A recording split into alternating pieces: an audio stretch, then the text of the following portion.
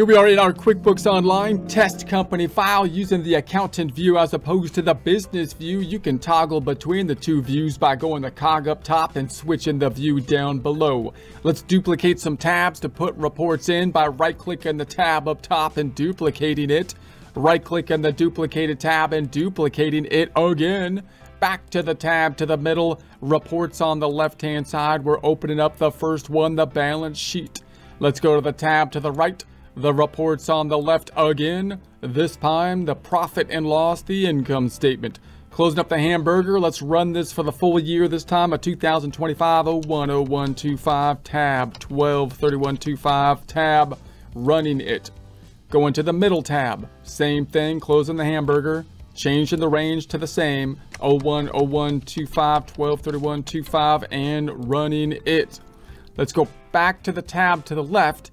We've been thinking about e-commerce situations where we're selling inventory, but not on ground in a store, but rather online in the cloud with the help and use of third-party apps such as a Shopify or an Amazon, and thinking about ways that we can pull that information from the third-party app into our accounting software. In prior presentations, we thought about manually pulling that information as well as just simply using the bank feeds to record our data. Now we want to move on to the QuickBooks Online integration that they have in the QuickBooks Online system. So if you open up QuickBooks Online and you go down to the Commerce tab, that's the integration that we're going to be taking a look at now.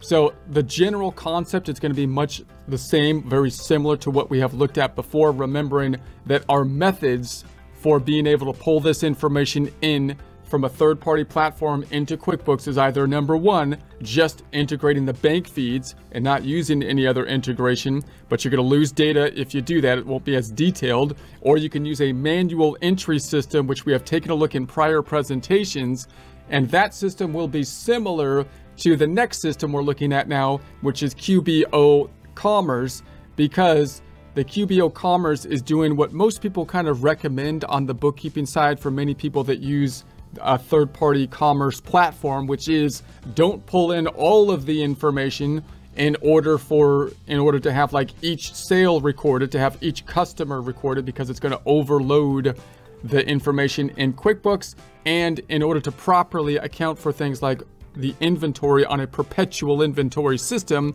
you would have to set up all the items properly and so on, and it could get quite complex to set all that up, and it might be redundant because you already have that information for the most part in the Shopify side of things. So the idea would be that we're going to consolidate the data in the similar process we did with the journal entries, but see if we can automate that process so QuickBooks is going to pull in that information and try to group it together for us. Now, third-party apps could do a similar type of thing, like an A2X is quite popular.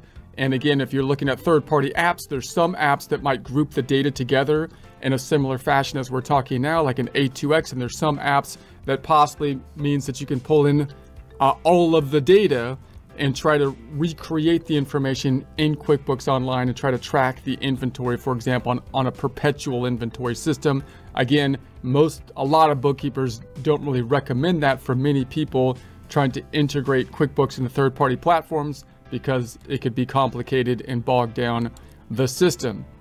So if we look at the commerce within QuickBooks Online, it's still relatively new as of the time of this recording, but it looks like they're trying to do the most simplified type of thing, which would make sense for QuickBooks Online. They're trying to streamline and automate things. So it looks like they're doing what most people kind of recommend in grouping this information as they pull it in. But because they're trying to make it simplified, there may be less options in it as there would be if you use some kind of other integrations like an A2X or something like that. So first, I'm gonna jump on over here to the sample company file, which you can find, and you might want to open a separate window if you want to open these two files up at the same time. If you have two files open so that it doesn't mix up your logins, so you can open an incognito window if using Google Chrome by selecting the three dots. new incognito window, type into the search engine QuickBooks Online Test Drive, select the option that has Intuit in the URL, Intuit being the owner of QuickBooks, and that's how we get here.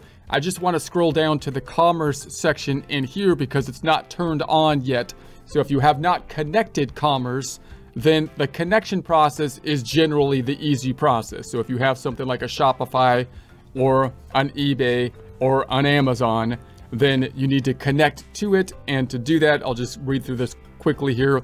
Seamlessly connect your sales channel will automatically bring your orders and payouts so you can track everything in one place. You can check out the little video if you'd like to get more information on it there. Brief summary. Match payouts with bank deposits, run reports and see trends at a glance, stay on top of cash flow effortlessly. And then of course you can go through the process of connecting your channel, choosing the item that you want to connect. For example, we turned on a Shopify channel, bring in your past orders. So what this means, you can view sales trends and insights across sales. So how far back do you want to go? So it depends on the platform in terms of how limited oftentimes or how far back you can go to bring in the data. Oftentimes you would want to bring the data in for an entire year if you can. And so I'm going to say next, and then connect your Shopify. In a few quick steps, we'll get your accounts synced. First, you'll choose how much of your Shopify data to share with us. 2, next we'll take you to Shopify to sign in your account and authorize. And 3, then we start bringing in the transactions. So I will continue here. Need consent. Intuit needs consent here. This is where they're going to bring the data in from. And then we can say, okay, I agree and consent. And then you'd have to finally give them your Shopify email.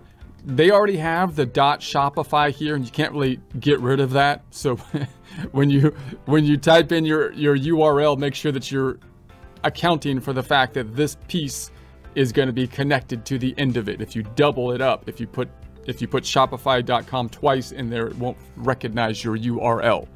All right, so that is that. So that's the connection process. So once it's connected, it's going to look something like this. Now we have a very basic information. This is our Shopify store. So we're imagining stuff is happening over here in our Shopify store. We're making sales over here. We're tracking the inventory on this side of things, at least from a unit perspective, so that I can stock my inventory and have sufficient inventory to meet what I presume will be the demand in the future and whatnot. Remember that as we pull this information, as we've talked about with the prior methods, we're breaking out the concept of the sales and inventory happening at the same time. In other words, we're not using a perpetual inventory system. We're going to use a periodic inventory system. So we're mainly thinking then about this integration pulling in the sales side of things, and we're still going to have to deal with the inventory side of things, it having its own issues because it's going to be tied not to the payouts, but to an inventory flow assumption like a FIFO or weighted average. So we'll deal with that later. This integration isn't generally designed at this point, and QuickBooks could give you more options in the future, but I would think that they're going to try to keep it simplified and therefore so therefore your inventory will be a separate kind of thing. We're pulling in the sales side of things. We'll talk about inventory later. Okay, so the sales are happening here, and then we talked about before our